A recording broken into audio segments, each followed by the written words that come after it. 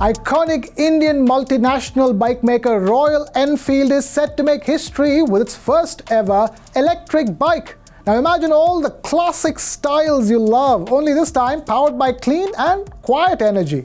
The company has unveiled two models, the classic-styled Flying Flea-C6 and the scrambler-styled Flying Flea S6. Out of these, the Flying Flea-C6 model is set to hit the roads next year. The launch signals a significant pivot for Royal Enfield towards electric mobility. And interestingly, the name Flying Flea is after a lightweight portable motorcycle used by British paratroopers in the Second World War, combining the spirit of legacy with futuristic ambitions.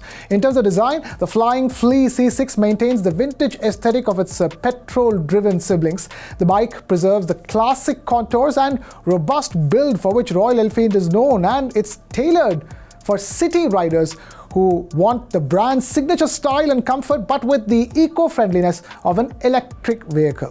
Whenever an electric two-wheeler or EV car is launched, there's always curiosity about battery size, driving range, and charging options. These specifications are critical for potential buyers deciding between electric and traditional petrol or diesel models. However, none of these details have been revealed so far for the Flying Flea C6.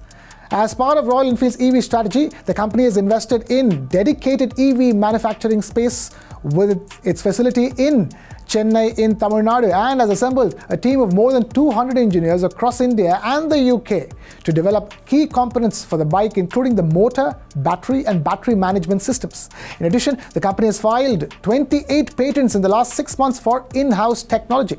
The Flying Flea C6 is expected to attract both Royal Enfield's loyal fans and a new generation of environmentally conscious consumers. With its entry into the EV market, Royal Enfield joins global giants like Harley-Davidson, which has already made many strides in the electric motorcycle segment. However, the brand will also be facing competition from established EV manufacturers and traditional motorcycle brands, making the shift to electric extremely challenging. Major EV motorcycles in India right now include the likes of Revolt RV400, Matter Area 5000, Avanroar, Ola Roadster, Rapti T30, and Torque Kratos. It will be interesting to see how the Flying Flea C6 manages to strike a balance between the nostalgia Royal Enfield is known for and the convenience, range, and power expected by EV consumers.